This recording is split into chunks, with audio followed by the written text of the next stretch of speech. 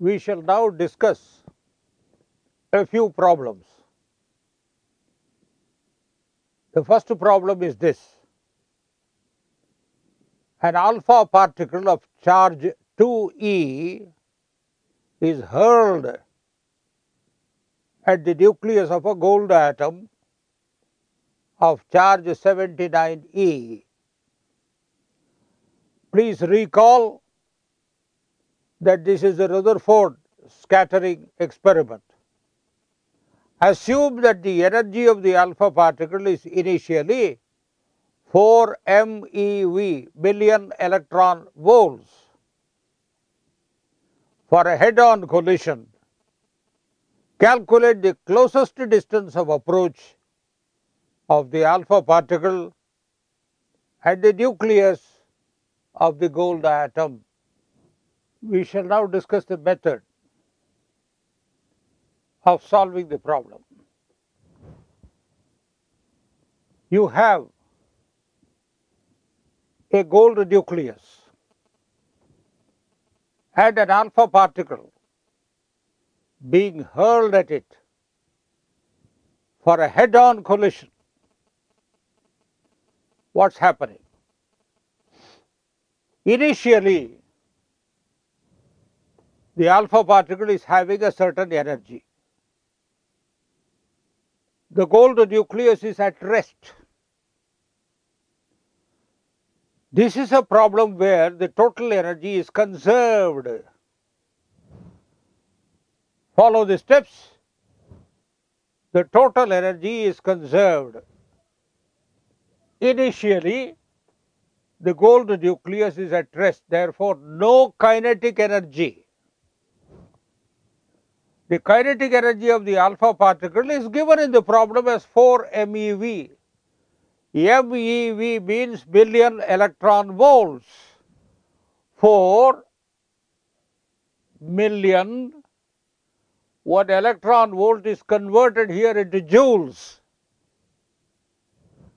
The energy is now expressed in joules, and this is the initial energy. It is also the total energy because gold atom has no energy. Now the initial distance is very large. You see here the gold nucleus is here, the alpha particle is coming from a very great distance. So the initial distance is very large, practically infinite. So you can take the potential energy to be 0. Now in its approach, what happens? The alpha particle comes, remember that the total energy is conserved. The alpha particle comes nearer and nearer. The gold nucleus has a positive charge. The alpha particle also has a positive charge. Therefore, there is a repulsion. The alpha particle is now approaching, overcoming the repulsion. Therefore, it is losing its kinetic energy. Gradually, thereby, it is gaining its potential energy. So, initial distance is very large and therefore is 0, but in its approach, the alpha particle loses kinetic energy, gains potential energy. What will happen finally? It loses, gains potential energy, kinetic energy, half mv square finally becomes 0. The alpha particle comes to a stop and then reverses its motion, goes back. So finally stops, its kinetic energy then is 0, then it reverses its motion. At the stopping stage, all its initial kinetic energy has been converted into potential energy. So the total energy, which is also the potential energy, is now 4 MeV as mentioned earlier. And what is the expression for potential energy in classical physics? 1 by 4 pi epsilon 0 Q1 Q2 by R. You see, when it has come to a particular distance R, that distance, charge multiplied by charge divided by distance, also a proportionality constant. 1 by 4 pi epsilon 0, this is the charge Q1 of the gold nucleus, this is the charge of the alpha particle divided by the distance of closest approach. So this must be equal to 4 MeV, and what is 4 MeV I have written here.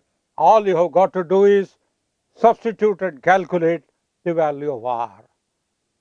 That is not now a difficult problem, because 1 by 4 pi epsilon 0 is 9 into 10 power 9 standard values can be taken from tables, substituted and calculated.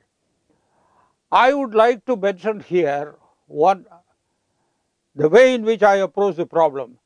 I am much more interested in the way in which a problem is analyzed rather than in the final number or a numerical value.